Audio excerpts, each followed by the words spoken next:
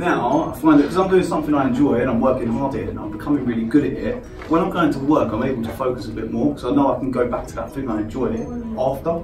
So you just get on with work, your equivalent is just getting on with school because you know that you can go back to this thing that you actually quite like.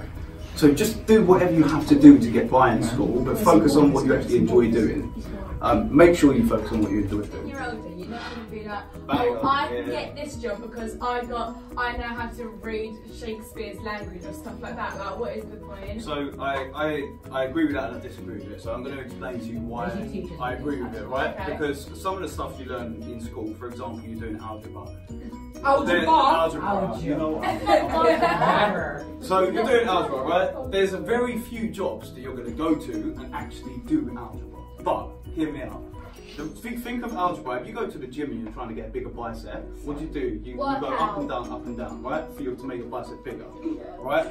If you're doing algebra, think of it as exercise to your brain. You may not like it, but it's making you sharper, it's making you smarter, it's making you stronger, so that when you go to work, you're a bit sharper. So